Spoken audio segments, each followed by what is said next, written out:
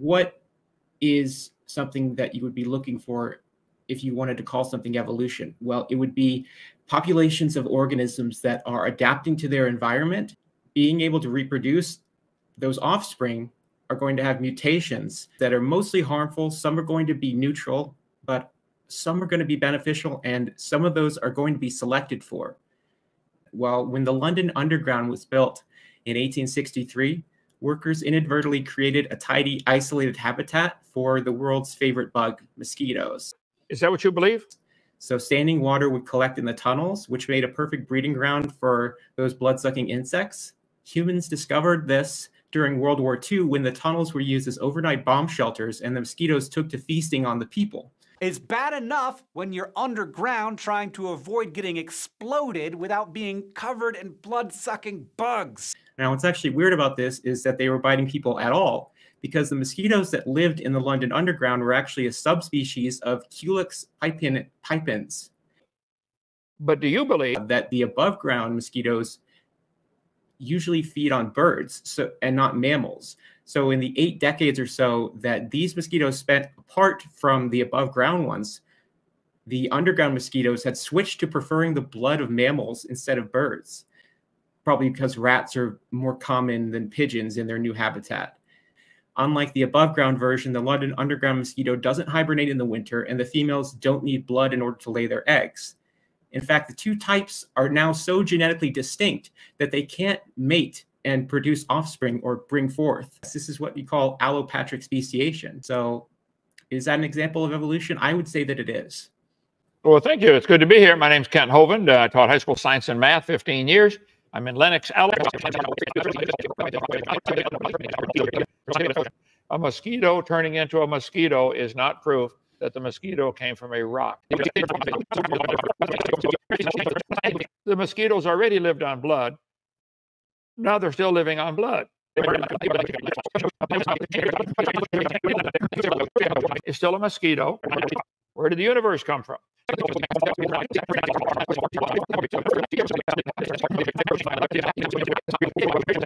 You do believe it came from primordial soup. It's still a mosquito. You guys do believe it's still a mosquito.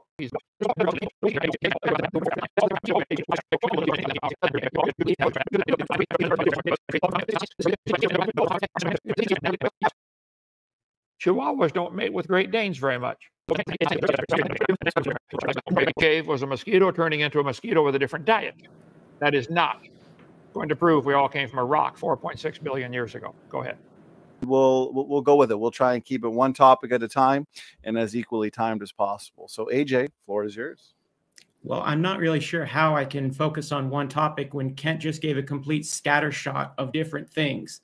I mean, he talked about mosquitoes coming from rocks, not adding new information, variation, not evolution, 6 different types of evolution: cosmic, chemical, stellar, organic, microevolution, macroevolution, family trees, common ancestry, unicellular organisms. I mean, this is not focusing on one topic at a time. This is Kent throwing out as many things, as many topics as he can to try and muddy the water and confuse the actual discussion.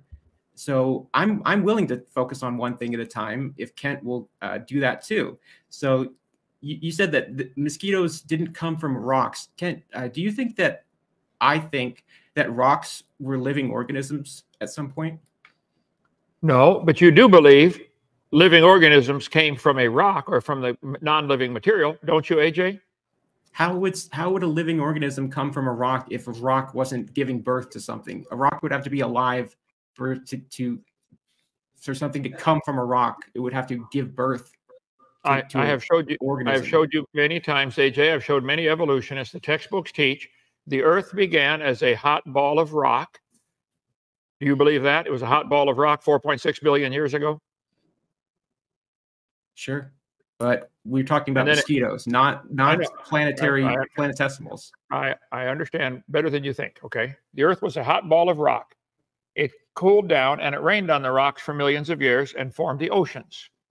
And then in the oceans, the first living organisms appeared. Is that what you believe? Do you think that I believe that rocks were alive at one point? Because I don't. No, but did the rocks get rained on, dissolved into the water, and the oceans produced life? So the minerals that came from the rocks came alive. And where did life get started? Where'd your mosquito get started? Primordial You're soup. changing the topic, Kent. You're changing the topic from evolution to where did life originate from? That's a totally different topic.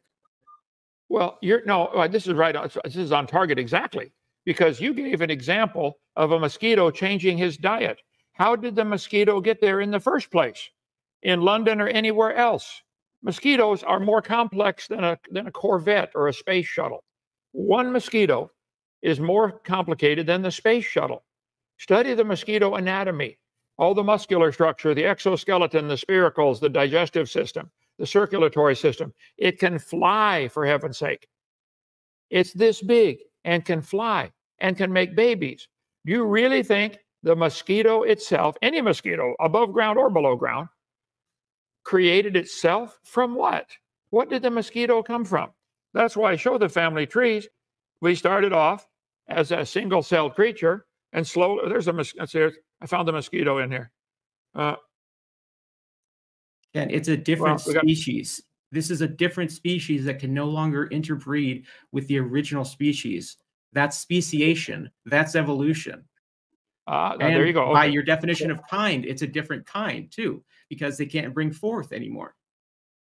So if you're saying speciation is evolution, then you are saying exactly what I said. You are choosing what everybody else would call variation within the same kind, microevolution. I think it's obvious. Scientists don't use the word kind. It's not a scientific term. Well, the Bible uses the word quite a few times, and the word species has like 12 different definitions. I've given those many times in the debate. I could call it up. And the word kind has 0 definitions. Oh, okay. If you don't like the Bible word kind, that's fine. It's not scientific. The Bible's not scientific, nor is kind. Okay. If they're capable of bringing forth, i.e. making babies, they would be the same kind. The animals know what their kind is. Turn all the animals loose in the woods. The raccoons go look for another raccoon to mate with. They don't look for a mosquito. The raccoons go look for another mosquito to mate with, or a possum, or a dog, or anything. They know. They're smarter than the humans. But this chart, let's see, there's the protozoa, and up on the far left is the spiders and the insects. That would be the mosquitoes. Do you believe this chart should be taught to raccoons in school? This came from a public school textbook showing that the spiders and the insects, or a possum, or a dog, mosquitoes, share a common ancestor with mosquitoes. Do you believe you share a common ancestor with mosquitoes? Sure, but why do you think that the raccoons are smarter than humans? We need to add you to my chart. Do I have you on here already? No, I'm not on your board with pictures of men that are in hearts. I'm not on there. Well, P.Z. Myers came from a fish, and Wade the Wizard came from a snail. So we'll put on here, AJ came from a mosquito, or is related to a mosquito, okay? Listen, you're welcome to believe that. But seeing a mosquito underground change his diet to feast on humans when that's the only thing down there to eat is not evidence that mosquitoes came from a protozoa. Do you believe mosquitoes came from a single-celled creature over billions, trillions, quadrillions of generations? You already know the answer to that. And again, this is shifting the goalposts. So it's not just that the mosquitoes change their diet. The female mosquitoes of this subspecies no longer need blood in order to breed. That's not just changing the diet. And again, it's a different species. So this is an example of evolution. Okay. You can't tell me why it's not. A mosquito changing its diet, would it still be recognized as a species? Okay, is it still classified as a mosquito? Yeah, it's still classified as a mosquito, but it's a different species. Okay, so somebody decided. I don't think the mosquito cares how we classify it. Okay, irrelevant. Somebody decided to give it a new species name: mosquito above groundosaurus and mosquito below groundosaurus, or whatever they called it. Okay, it's still a mosquito. I don't know how you can't see this. You're giving an example of a variation that is not evidence for evolution. These charts, which is I'm objecting to, show that everything has a common ancestor. That's simply not science. You could never admit if something was evidence for evolution because it would contradict with your DVD series that you sell. So well, that it doesn't, you could doesn't never matter admit what that. No, I'm not Yes, it's asking for directly my belief. relevant. I'm not demanding my belief be taught at taxpayer expense in all the schools. You guys are demanding that we teach this kind of stupid propaganda, these charts Are you in a the public taxpayer? schools. Are you a All the taxpayer? taxpayer. Oh, you want to change subject? Yes, AJ, I pay every tax I owe. But listen, You're the one that brought it up. no, sure, I pay every tax I owe. If I owe it, I pay it. I paid gas tax a few minutes ago when I gassed up the Jeep. Now, the textbooks here show these family trees of everything going back to a single-celled creature. A mosquito going to a new species of mosquito is not going to help the evidence for this chart here. Bacteria make baby bacteria, protozoa make baby protozoa, amoeba make baby amoeba. There may be hundreds of varieties of protozoa, and there are. There may be dozens of varieties of mosquitoes. Somebody Google that, would you? How many varieties of mosquitoes are there? There may be hundreds. They're still mosquito, and they're always going to make baby mosquitoes. And if you think the underground mosquito wants to feast on humans and now maybe cannot even lay eggs unless it gets human blood, well, that's interesting.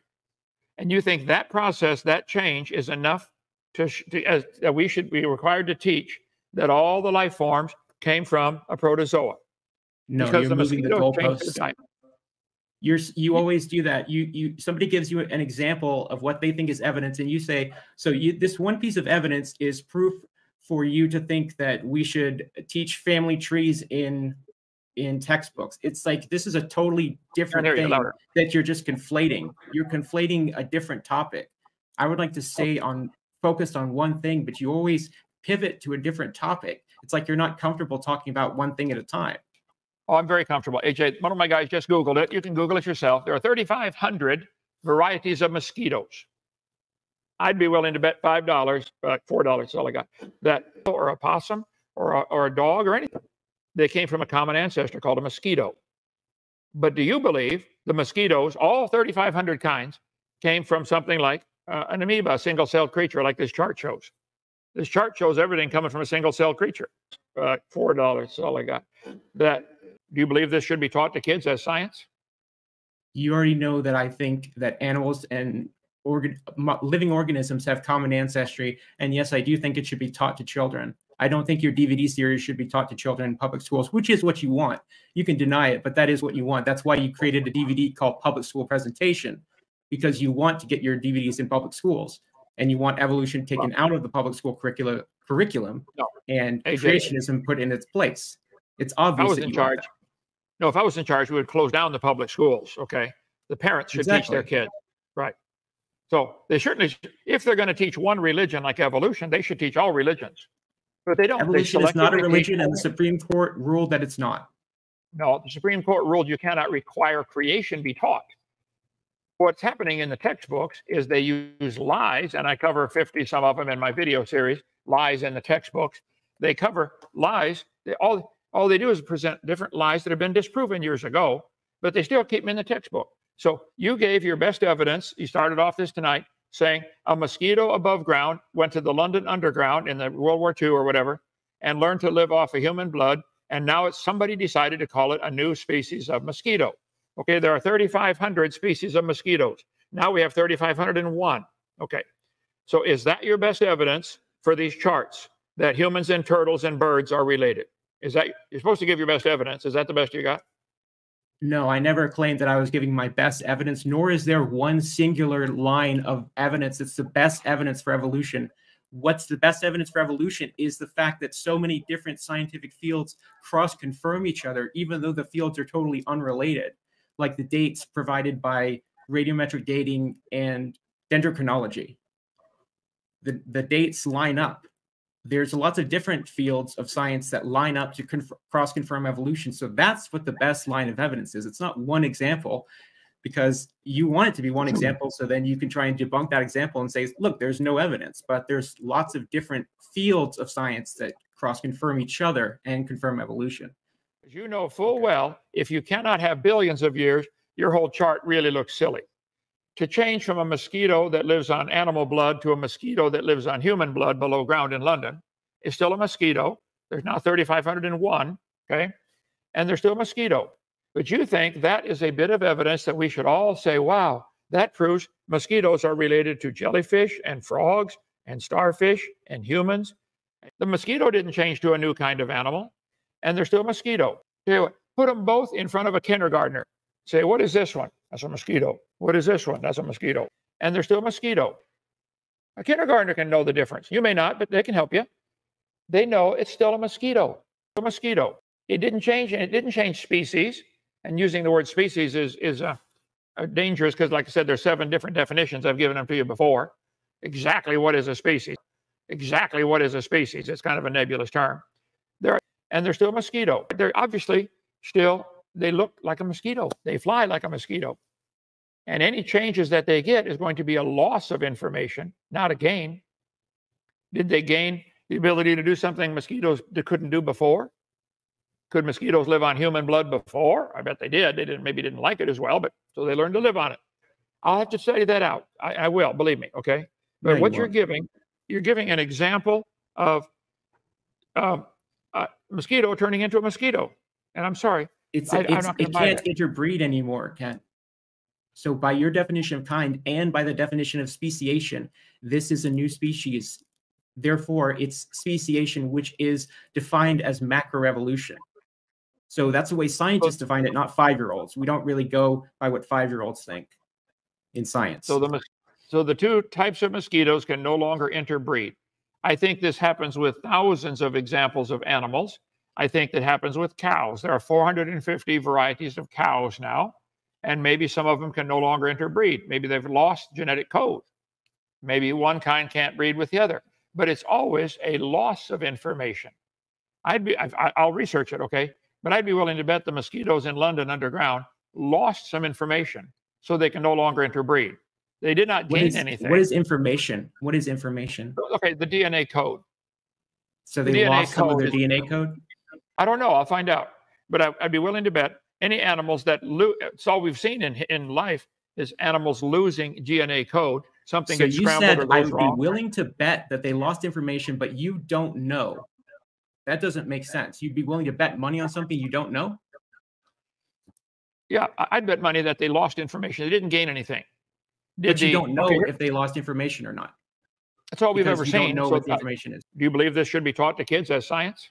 Okay, I've studied this in many other animals and plants, and they lost information.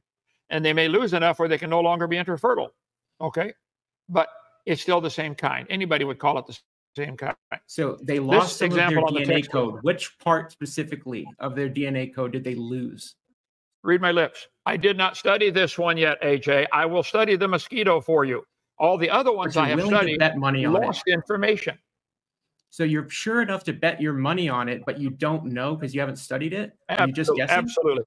I am so sure that this book is true and they will always bring forth after their kind. I'd bet my money on that, all $4. Okay. That's your bias. So, that's where your bias comes in. Okay. I'll make it 10 just for you. Can somebody loan me $5 so I can make it 10? 5. Okay. We got $10 now. Okay. All right. Now what's your next? So your mosquito turning into a mosquito. What else do you have, AJ, that would make anybody want to believe and be forced to teach this chart to all the kids in the school system? You think your mosquito turning into a mosquito? What now? No one's forced to teach it. Kids aren't forced. Who pays for these books with these charts? Not you. Property tax pays for school. Don't lie about me. I pay every tax. You don't pay property tax. You don't have to pay property tax because you're a 501c3 nonprofit organization. Okay, well, good enough. You're a religious ministry. And who voted to allow churches to be tax exempt? You decided to sign up to be a 501c3. Okay, let's see. Donnie, we are way off topic here. I'd like him to give his next best evidence for evolution. It's perfectly legitimate. Are universities 501c3 or 508 or some other number? Do the universities pay property tax on their property? No. Not as a religious exemption. They don't. No. Not as a religious exemption. No. Do they pay property tax? Was the question. Yes, but not as a they don't. They aren't excused from it by a religious exemption. Wait, the public schools and the public universities in your county pay property tax? Is that what you're telling me? No, the homeowners pay property taxes, which go to pay for the public schools. Bingo. But if an organization if they're excused from paying taxes, it's not because of a religious reason. That's what I was saying. Is there any reason they can be excused from paying property tax? Yeah, if they're a nonprofit organization because they're a charity, That's one example. That's a mosquito.